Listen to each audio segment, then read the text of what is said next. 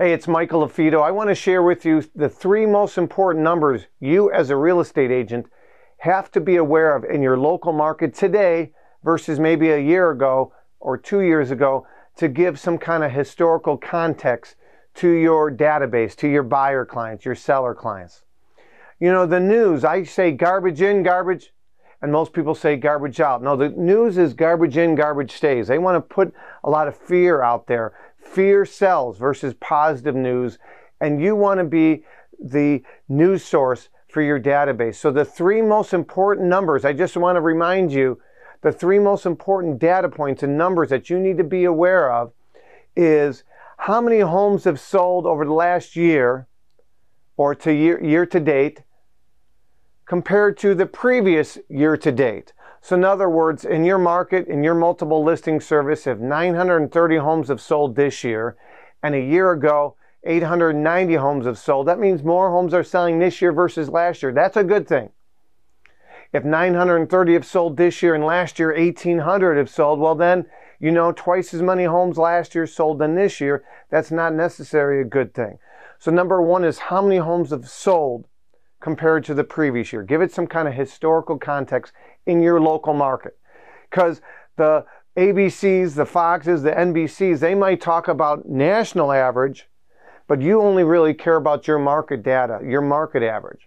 The second number you want to be really familiar with is days on market.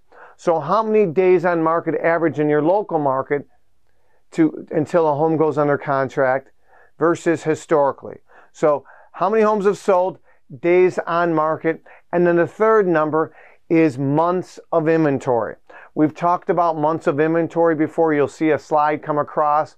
It's real simple. When there's 7 or more months of inventory, that's what we call a buyer's market.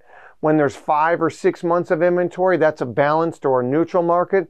And when there's 4 months or less, we call that a seller's market. And so many of your markets were a seller's market for the last 2 years. And I think that remember I talk about the 4 buckets and really 5 buckets? There's 4 price points in most markets. And overall in the first bucket, we might call that entry or starter level. That might be a seller market overall. The average bucket is bucket number 2, and the third bucket is high-end homes, and then the fourth bucket is luxury.